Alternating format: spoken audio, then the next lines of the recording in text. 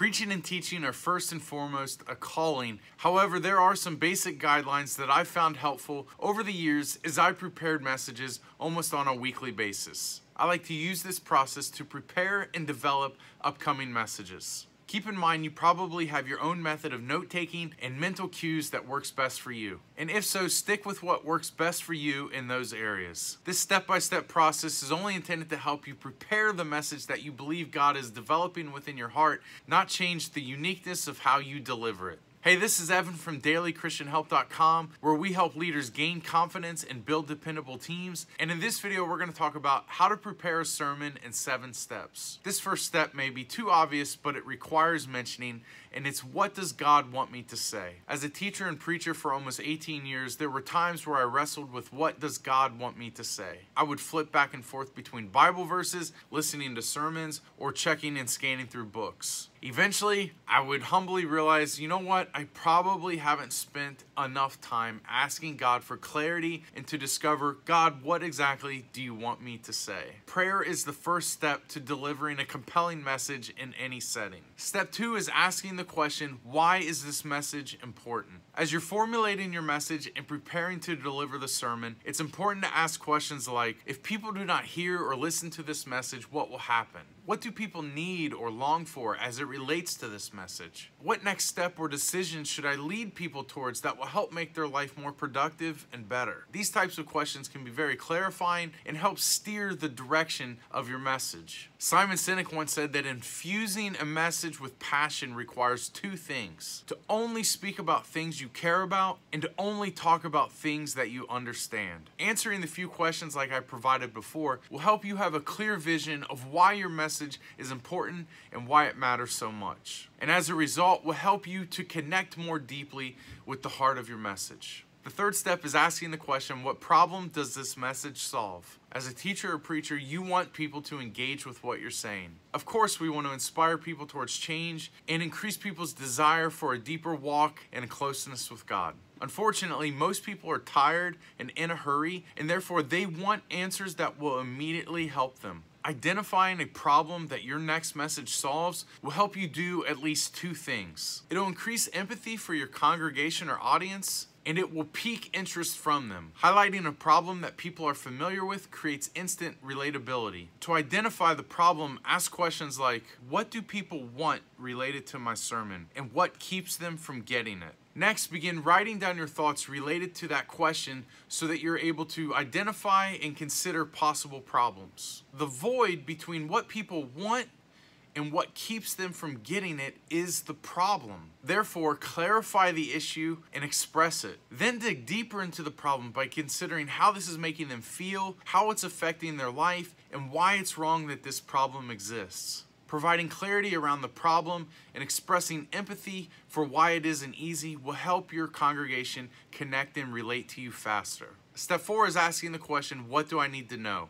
The amount of time it can take to prepare a sermon can vary week to week and from person to person. And it's a balance between trusting God to provide you with the words and leaning into what you've taken time to become familiar with and to prepare for. I believe the time used to prepare a message is a holy time. It's a time to receive, learn, and to hear from God. It's also a time to be challenged, convicted, and convinced of what you're about to deliver. Because of this, take time to study the full context of your passage and cross-reference other passages to help support the idea that you hope to convey. Make every effort you can to clarify the big idea. Read commentaries and listen to other sermons that also elaborate on the same topic. And of course, take tons of notes to create an information resource for you to build your message upon. Adequately planning for your message will further empower you to deliver God's message with conviction and confidence. Step 5 is answering the question, how can I effectively communicate this sermon? After you've acquired all this information, it's time to structure your notes into a bit of a map, if you will,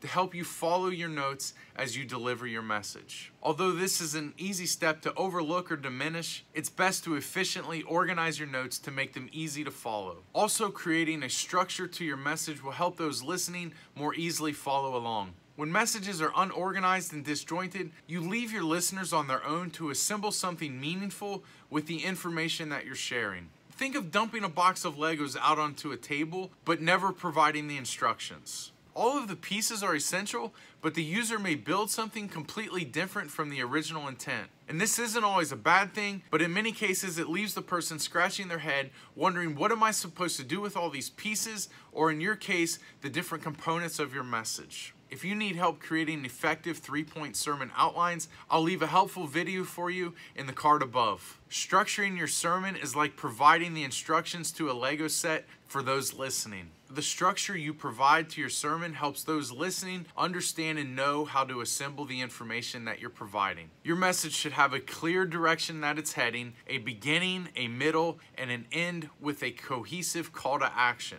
Donald Miller teaches that the human brain is drawn towards clarity and away from confusion. In addition to 3-point sermon outlines, which I'll also leave a link to that in the description, there are a couple sermon roadmaps that can help you assemble your messages effectively. The first is a series of 3 questions that ask what, so what, and now what. So first think, what do you want your audience to know? Next, why does it matter? And then lastly, which next steps should they take? So what, so what, and now what? The other roadmap that some people find useful is hook, book, look, took.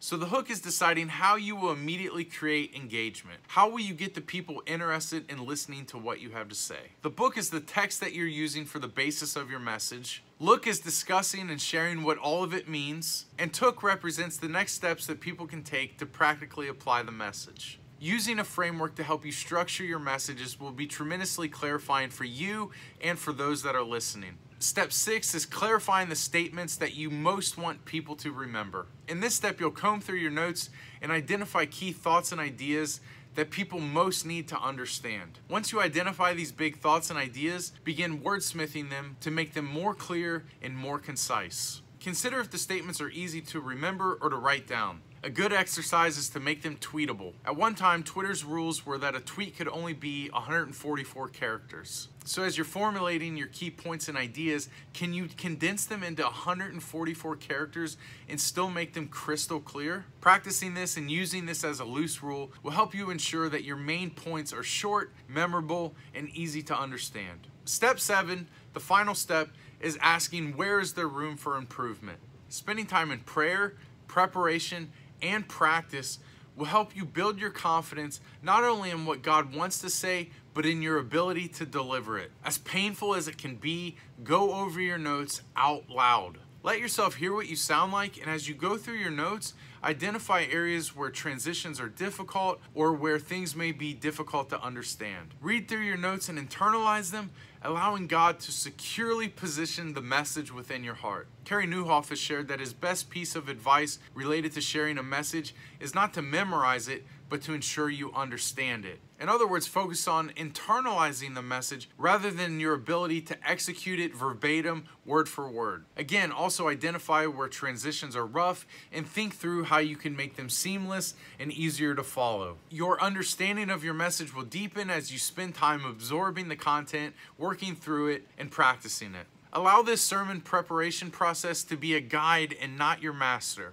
However, it can help you formulate and deliver a more cohesive, convicting, and engaging message the next time you're ready to share. Hey, let me know in the comments which tips you found the most helpful or which ones you would add to the ones that I shared. And for more preaching help, be sure to check out the link to the sermon preparation worksheet in the description. If this video helped you, don't forget to like it and be sure to hit the subscribe button. This is Evan from dailychristianhelp.com. Thanks again for watching, and we'll see you on the next one.